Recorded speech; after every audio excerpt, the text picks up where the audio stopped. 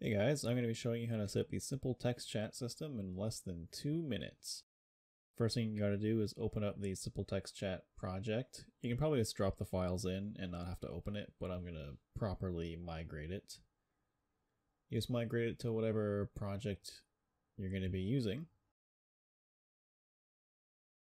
Once that's done, open up the project you migrated the file to.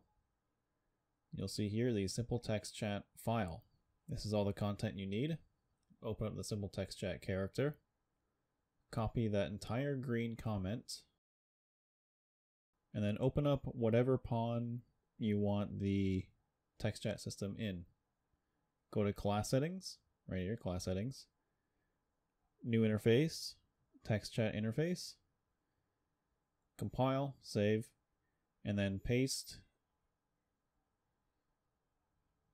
Now some stuff's going to break, but we can quickly fix it. The first thing being the text chat box UI. Right click, create variable. And the next thing that breaks is all these custom event nodes.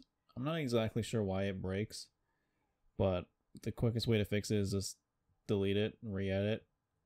SV add text chat. And then same with the multicast node here. MC add text chat. Actually, one more thing. You have to create the widget. So you have to call that custom event node. I'm going to call it on event begin play. You'll likely do the same thing, but you can call it whenever your game requires to actually create the widget.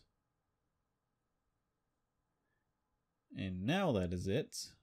We can play it and test it in multiplayer.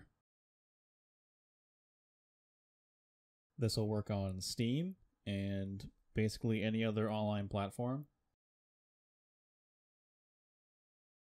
Feel free to use the simple text chat system completely royalty free. Use it in whatever projects you want. Enjoy!